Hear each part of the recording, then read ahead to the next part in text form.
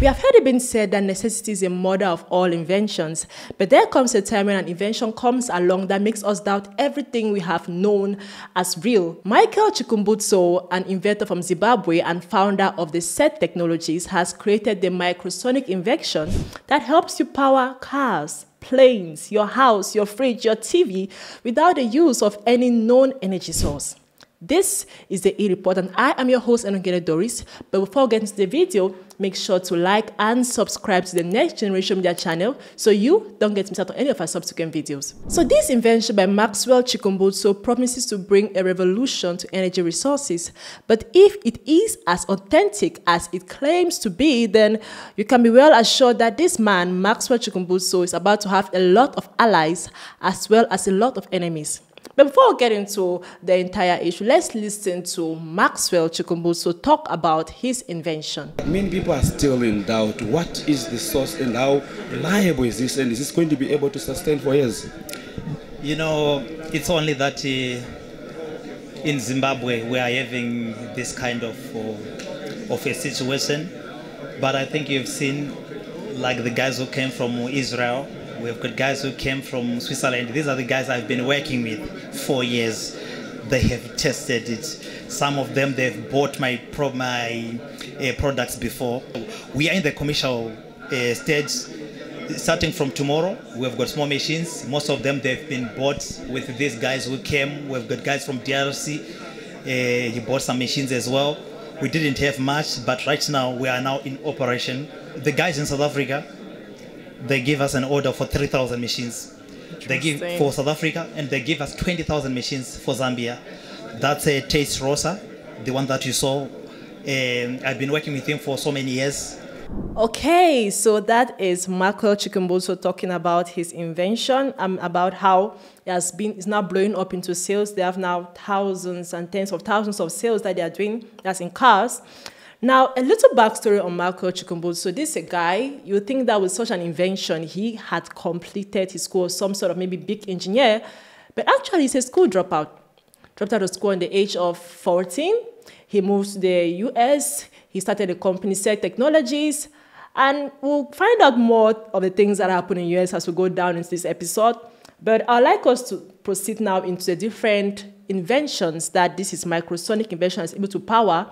We mentioned the fact that now you can have planes, cars, TVs, fridges that can be powered by the microsonic invention. So what this practically means is that the fuel that we are using, electrical energy, we might actually have no use for it in the future, guys. Like, this is how big this invention is. He has reached a point where you can power a TV without the use of fuel, without the use of electricity, power your cars, power planes, power houses without electricity.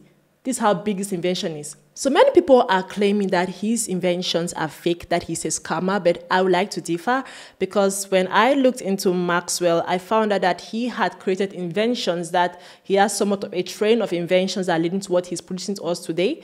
He had made 3 years ago, I believe, the self-powered TV, and that already shows us that the present state of having self-powered cars, planes, things that a car can charge your fridge, is a possibility if we're looking back at what he has already done. So we're going to take a look at the self-powered TV that he made 3 years ago, and now what he is presenting to us today as the self-powered cars, presenting the self-powered planes and all of that. Let's take a look back 3 years ago to this man's inventions. This is our self-powered TV that we have designed. The first in the world to have such kind of a technology where a television is powered with a radio frequency. So as you can see right now, I'm powering this television. So this is the first television in the world that uses self-power to say. It is all in one. You don't need to put it on electricity or on solar panel or anything. As it is a complete solution. That's so cool. Behind the television, you can see that there is a microsonic energy device, this box. This is the device that is converting. So practically, that's the heart of this invention, the microsonic device that he uses now to power all his other inventions. So he somehow harnesses radio frequency and now turns it into energy that powers different gadgets. The frequencies into pure energy. As you can see, the power of the cable was supposed to be here. On all traditional televisions, power comes here, but there's no power, as you can see. The television is it is working as it is. So in layman, I think this television is we can call it a self-powered television. So that is 3 years ago, him already having a self-powered TV. And now let's look at today's day and age where he has the self-powered car, where he went and presented this car to the president of Zimbabwe. I really like the fact that the Zimbabwe government or the president is in support of these innovations. We have been looking for revolutionary inventions to come from Africa. So I really appreciated the fact that the government, the president, stood by him in this invention, considering the fact that he had faced a lot of difficulties with the rest of the world concerning this invention. In the world. The first in the world. This is power from the sky. Yeah, from the radio frequency. This one you have in Zimbabwe. Yes, we have done it in Zimbabwe. Can you explain? Yeah. So the vehicle, it is powered with what we call a microsonic energy device. That is the That's after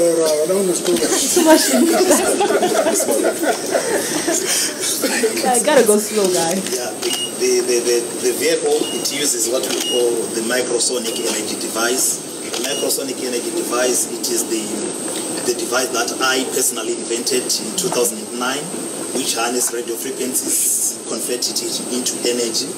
As you know, radio frequencies, they are measured in nanovolts, meaning to say they are less than a volt. They are just like nothing. But we find a way of harnessing it through the creation of the 70% of the components in the microsonic energy, which I've tailor-made, which I've designed. So those are the components that enable the radio frequency to be transferred into pure, useful energy. And this is the first time in the world. So they wanted to arrest him for changing physics. Yeah, yes. Even when we tried to file a patent, they said we were violating the natural laws of physics. So it's not an industrial applicable. We decided to take the trade secret route after that. So with this car, you can also use it to power your house. It is a moving generator. When you drive from work back to your home, you can connect your power cable, then you can power your house. It gives you 15 kilowatts power to power your house. So that is Maxwell Chikumbutso talking to the president of Zimbabwe about his revolutionary invention. And if we're looking at the fact that since we began this year, we've had a lot of bad news, a lot of bad things we have reported on. I'm so happy that we're having a very interesting thing we're reporting on. So let's clap for this year. It's beginning to look up for us. And when we look into this, as we should think that it's just supposed to be something that the entire world should be happy about. We're going to be saving on money, saving on resources and everything. But funny enough, there are a lot of haters for this particular invention. Like, it's very controversial. And for valid reasons, too, I would say, some valid reasons, and others, I believe, are just very stupid. The very first reason they said was that it violates the laws of physics, which I believe is the most stupid reason why people are hating on this invention. I mean, for goodness sakes, it is a breakthrough in science. Whenever something has to be a breakthrough in science, it has to break a law. When we look at many other inventions that people are saying it's impossible, they told Elon Musk Tesla was impossible. A lot of things that they told people, this is impossible. The people went ahead and they realized, no, I'm not going to listen to you. I'm going to listen to the fact that I can do this. So when people are saying, no, we cannot agree for this particular invention because it breaks the laws that existed before, even though we're trying to revolutionize and make new things, we cannot allow the new things to surpass the old things. Doesn't really make sense to me. Secondly, they said there are not so many verifications to his work. Not many people have studied and verified his work, which I believe is somewhat of a legit reason. For me, I feel like that's one thing I actually agree with, because I found out that just particularly one university had done studies on the work and approved it. But usually for things like these that are maybe like the same, breaking the laws of physics, making revolutionary, things that we have known for years and years, we're about to see that it can actually be different.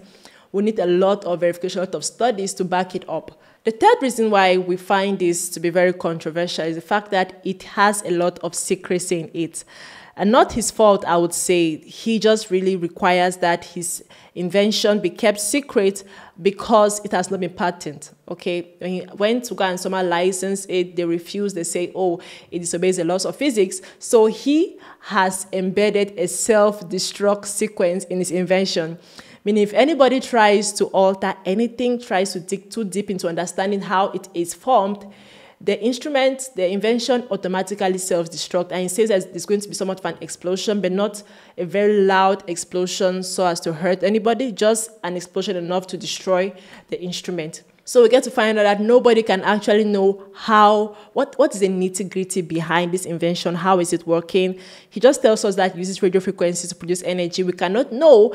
I'll actually have to blame the people that refused to patent the work for why we cannot know, because it was not patented. He would not allow somebody now to come and steal his work and now use it to maybe go and foster the idea and get money before he can actually make profit from what he has invented himself. And the very last reason why his invention is controversial, which I also found to be very interesting, is the fact that he insists that when he is doing his inventions, it's some sort of a divine inspiration. Like he can have these dreams where like God shows him, like, and teaches him about these inventions. So when you see scientists, we know scientists, they are really trying to prove against the existence of God. When you find someone who is now a scientist and he says he has mixed like God's divine intervention to produce this, they are going to come against it because they have to admit that God exists in a way to accept this, because he's saying, I got this, but it came from somewhat of a dream. It came from somewhat of God sending me inspiration to do this. So scientists are really against it, also because of the fact they have said it has somewhat of a divine intervention to it. So this is where I think this guy and scientists, other scientists, because he himself is a scientist, regardless of the fact that he dropped out at 14, he has done what other scientists could not do. And maybe that's the fact. Other scientists maybe never had God, never asked God for the inspiration, I don't know. And he has made this revolutionary invention. But regardless, we have realized that anything that scientists have been able to make over the time, whether it was inspired by whatever, we have to be able to prove it at some point in time. So I believe that it's not a case of just some sort of maybe voodoo, spiritual, but we would know more about this invention if it was given the legal rights to be patented. Like, that's just what's lacking. Allow him to have the rights to protect his things legally, then maybe we can find out actually how this invention comes about. And I also believe that there are many people that don't want to know how this invention came to be. Because if we look at it intensely, what this actually means, because we can think that, okay, yes, if you put Zimbabwe on the map, it's going to put Zimbabwe at the forefront of clean energy. They are the good things, reducing costs. But then we have the companies behind that are making millions, billions out of this fuel energy, electrical energy on cars that will lose millions and billions of wealth to this particular invention. So you see that there are people out there who actually wish this invention does not come to light. And if you go further to listen to to him talking to the president about this invention, because it's a very long video, I believe like 8 minutes, he mentioned a particular scenario where he and someone who worked on the invention, when they were in America, they got poisoned and one of them died. And he suspects that this was to not allow this invention to meet the market. He said he even had hitmen that were sent after him and he had to run. And the Zimbabwe government called him to come and have his business stationed in their country where they could protect him and they could help him to foster the invention. So we see that just because of how much people are somehow being afraid of this invention reaching the market, it's not just a fact of maybe it's a scam, but maybe because it's actually the invention of the century. Maybe this invention can change the world for us, can reduce expenses, can do so much for those people who cannot afford maybe high fuel prices, electricity. And you might become unwanted at a point in time if this invention is to go broadwide. That's how big it is. That's how much these big companies are afraid of this invention. So in as much as there's a lot of secrecy behind the invention, I believe it's for a good reason. And I would really like to have hope and faith in this invention, because the fact that many people are coming against it and they are not letting him somehow prove the point shows that they have something to hide. They are saying that they might lose millions and billions to this particular invention, and they don't just want to lose that money. I believe that's the case. They want to hold on to the millions and billions they're making from the people already, because imagine if all of a sudden we don't need to have fuel stations. Not many fuel stations we have just in like a town, more than 50. All of those at one point will have to shut down the nearest coming future. that's how much money certain companies are going to lose. People are going to shut down their companies because there's this invention now that allows people to have all this at a lower price, because that's something else. His invention comes at a lower price, lower management. So it's a lot of reduction in expenses that some people might not want us to have. So when we're checking this, Zimbabwe is looking to have its biggest breakthrough, considering the fact that Maxwell is from Zimbabwe. So Zimbabwe will definitely be put on the forefront when it concerns countries that are providing clean energy. We're going to have less of carbon secretions to the atmosphere. That is going to be helpful for our environment. But then again, like we have talked about, they are going to be having a lot of enemies, a lot of fights from the rest of the world that maybe are enjoying the fuel prices increasing left and right and making benefits from it. They're not going to be so happy, okay, guys? But I'm really looking forward to this invention being true, being proved, being sent out, and I can really feel like this year might just get better because of this. So fingers crossed. I really wish more grace to Maxwell Chikumbutso. I really hope you are not a scammer. Please, guys, don't be a scammer, okay? Don't break our hearts. Let this be an invention that's going to revolutionize clean energy for the world. And that's all for the video, guys. Thank you for joining us on this episode. Make sure to drop your comments below. How do you feel about the next coming years if this is true? Or do you feel it's a scam? Do you feel it's impossible? Let us know down in the comment section below. But before you go, make sure to like and subscribe to the Next Generation Media channel so you don't get missed out on any of our subsequent videos. Bye.